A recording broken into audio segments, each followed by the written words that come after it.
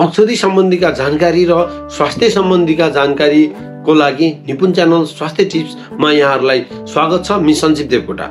एउटा औषधि छ cortilone भन्ने औषधि, प्रिलोन भन्ने औषधि र wysolone भन्ने औषधि। मार्केटमा cortilone, wysolone र यहाँहरूले प्रिलोन भन्ने औषधिहरू खाइरहनु भएको छ होला। यो भित्र प्रेडनिसोलोन हुन्छ।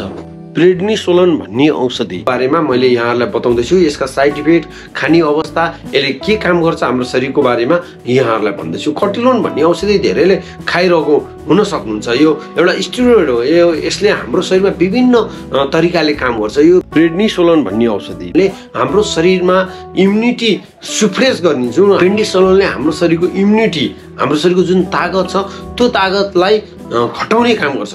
अब यो ताकतलाई घटाएपछि झन् इम्युनिटी सुप्रेस भनेर भनिन्छ। ताकतलाई घटाउने, इन्टरनल ताकतलाई घटाउने औषधि हो यो। अब यसरी इन्टरनल ताकतलाई पनि घटाएर निको हुन्छ भन्ने यहाँहरूको धेरैको विचार हुनसक्छ। यो गर्ने नै यस्तो हो। किन भन्दा विभिन्न कारणले गर्दाखेरि इम्युनिटी हाम्रो शरीरले बुस्ट गर्छ र विभिन्न खालका लक्षणहरू देखिन्छ। त्यस्तै गरिकन ती लक्षणहरूलाई कम गर्नको लागि धेरै खालका क्याल्सियम च्यानल ब्लकरहरूलाई यसले रोकेर हाम्रो शरीरमा हुन सक्ने विभिन्न खालका समस्याहरूलाई यसले कम गर्ने गर्छ। अब के काम गर्छ त नि यसले वास्तवमा? इम्युनिटी त कम गर्छ। इम्युनिटी कम गरेर के हुन्छ भन्दाखेरि विभिन्न खालका एलर्जीहरू, जो अरू दबाईहरू एन्टी एलर्जिकहरू खाएर ठिक भएन भने त्यो एलर्जीहरू कम गर्छ। मेडिसिनहरूबाट हुन जाने एलर्जीहरू, मेडिसिनहरू खाएर भएको एलर्जीहरूलाई कम गर्छ। डक्टरहरूद्वारा यसलाई आँखाका विभिन्न खालका समस्याहरूमा चलाइन्छ। कानका विभिन्न खालका समस्याहरू, कानहरू कराउने जस्ता समस्याहरूमा पनि यो चलाइने गरिन्छ। त्यस्तै गरिकन अब यो विभिन्न खालका बाथहरू, आर्थराइटिसहरू, जो खाने औषधि जुन पेन किलरहरू खाएर पनि दुखाइहरू कम भइरहन्न, त्यस्तो बेलामा स्वेलिङहरू भइरहन्छ, इन्फ्लामेसनहरू, सुजनहरू भइरहन्छ। ती सुजनहरूलाई कम गर्नको लागि चलाइन्छ। दम खोकीहरू, विभिन्न खालका एन्टिबायोटिकहरू लगायतका अरू औषधिहरू खुवाएर कम हुन्न भने त्यतिखेर दम खोकीहरू कम गर्न, चेस्टमा दमहरू कम गर्न, चेस्टमा हुन जान्छ नि निमोनिया लगायतका इन्फेक्सनहरूलाई पनि कम गर्नको लागि, त्यहाँ हुन जान सक्ने समस्याहरूलाई अरू औषधिले काम नगरेको बेलामा यो प्रेडनिसोलोन एन्टिबायोटिकहरूसँग मिलाएर डक्टरले दिँदाखेरि यसले काम गर्ने गर्छ। रगतको डिसअर्डर, रगत सम्बन्धी विभिन्न खालका प्रब्लमहरूमा पनि कहिलेकाहीँ यो प्रेडनिसोलोनहरू चलाक देखिन्छ। हाम्रो शरीरको अर्गानहरू जस्तै किडनी ट्रान्सप्लान्टदेखि लिएर विभिन्न खालका अर्गानहरू ट्रान्सप्लान्ट गरिसकेपछि पनि यो औषधि चलाएको हामी देख्न पाउँछौँ। यसै गरिकन छालाको सोरियासिस भन्ने प्रब्लममा पनि यो चलाएको देखिन्छ र किडनीका विभिन्न खालका कन्डिसनहरू, विभिन्न खालका किडनीका समस्याहरूमा पनि यो औषधि चलाएको हामी देख्न सकिन्छ।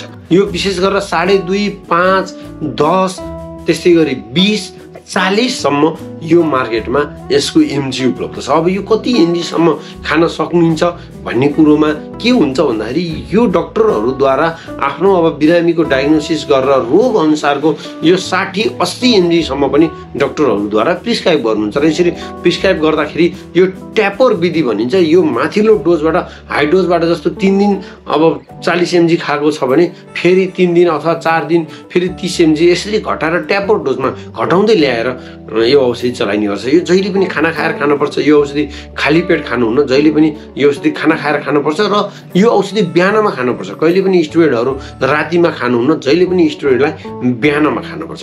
यसको यसरी यहाँहरूले प्रयोग गर्नुपर्ने हुन्छ र यसका धेरै खालका साइड इफेक्टहरू पनि हुन सक्छन्। सामान्यतया हरेक औषधिको ग्यास्ट्रिक इरिटेसन, ग्यास्ट्रिक सम्बन्धी साइड इफेक्टहरू हुने, वाकवाक लाग्ने, पेट पोल्ने, पेट दुख्ने जस्ता समस्याहरू हुन सक्छन्। टाउको दुख्ने, हल्का चक्कर लाग्ने, यस्ता खालका हरेक एलोपेथी मेडिसिनका साइड इफेक्टहरू हुन सक्छन्। तर यदि यहाँहरूले यो सबै औषधिलाई एकदम लामो समयसम्म चलाउनु भयो भने यसका मेजर साइड इफेक्टहरू पनि हुने गर्छन्। जस्तो यो लामो समयसम्म खानुभयो भने यसले यहाँहरूको हाई ब्लड प्रेसर गराउने गर्छ।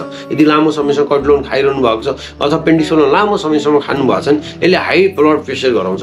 यसले यहाँहरूको सुगर निकाल्न सक्छ, सुगर यहाँहरूको देखाउन सक्छ।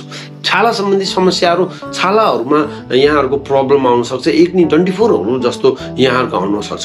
अस्टियोपोरोसिस सम्बन्धी रोगहरू छ। हड्डीको समस्याले पनि हड्डी झुरो बनाउने र हड्डी भाँच्न जान सक्ने, टुट्न जान सक्ने खालका समस्याहरू यसले ल्याउन सक्छ। अर्को लामो समयसम्म प्रेडनिसोलोन खायो भने मान्छे मोटाउने गर्छ र कतिपय ठाउँमा यो प्रेडनिसोलोनलाई वेट बढाउनको लागि पनि कतिपयहरूले युज गरेको हामी देख्न पाउँछौँ। यो गलत हो। यसरी प्रेडनिसोलोनलाई यहाँहरूले वेट बढाउनको लागि युज गर्नुहुन्छ नि यसका धेरै साइड इफेक्टहरू पर्न सक्छ। त्यसले गर्दाखेरि यसको साइड इफेक्ट यो खाएको मान्छे लामो समयदेखि यो सेवन गर्दै आएको छ भने त्यसको वेटहरू पनि बढेको हामी देख्न पाउँछौँ। अब यो कसलाई नदिने भन्दाखेरि यो विदाउट डक्टर प्रिस्क्रिप्सन यो खाना भएन। त्यसैमा नि अब किडनी बिरामीहरू हुनुहुन्छ, अब मुटुका बिरामीहरू हुनुहुन्छ, लिभरका बिरामीहरू हुनुहुन्छ, सुत्केरीहरू हुनुहुन्छ, दुध खुवाउने आमाहरू हुनुहुन्छ, यही प्रेडनिसोलोनको एलर्जी भएका व्यक्तिहरू हुनुहुन्छ नि उहाँहरूले खानु भएन। यो विभिन्न खालका औषधिहरू छ नि कन्ट्रा इन्डिकेसन हुनसक्छ। यदि यहाँहरूले त्यस्ता औषधिहरूसँग यो खाइरहनु भएको छ भने आफ्नो डक्टरसँग सल्लाह गर्नुपर्छ। यहाँहरूले रगत पातलो गराउने औषधिहरू खाइरहनु भएको छ र रगत पातलो गराउने औषधिहरू खानु भएको छ भने एकचोटि यहाँहरूले प्रेडनिसोलोन खानभन्दा अगाडि आफ्नो डक्टरसँग सल्लाह गर्नु सक्नुहुन्छ। त्यस्तै गरिकन फिमेलहरूको महिनावारी यसले गडबड गराउने एउटा यसको साइड इफेक्ट रहन्छ। मैले अघि भन्न बिर्सिएँ होला। यसको त्यस कारणले गर्दाखेरि महिलाहरूले पनि आफ्नो महिनावारी गडबड भयो भने यहाँहरूले भन्न सक्नुहुन्छ। र मिफेप्रिस्टोन भन्ने औषधि छ जुन हामीले गर्भपतनको लागि खाने औषधिहरू छ। यदि त्यो औषधिहरू यहाँहरूले रिसेन्टली खानु भएको छ अथवा यो प्रेडनिसोलोन खाने बेलामा गर्भपतनका औषधिहरू खान पर्ने छ भने पनि यहाँहरूले आफ्नो डक्टरसँग कन्सल्ट गर्न सक्नुहुन्छ। प्रेडनिसोलोन सम्बन्धीको भिडियो कस्तो लाग्यो? यस्तै इन्फर्मेटिभ भिडियोको लागि मेरो निपुण च्यानल स्वास्थ्य टिप्स यहाँलाई सब्सक्राइब गर्न अनुरोध गर्दै आजलाई बिदा हुन्छु। बाइ।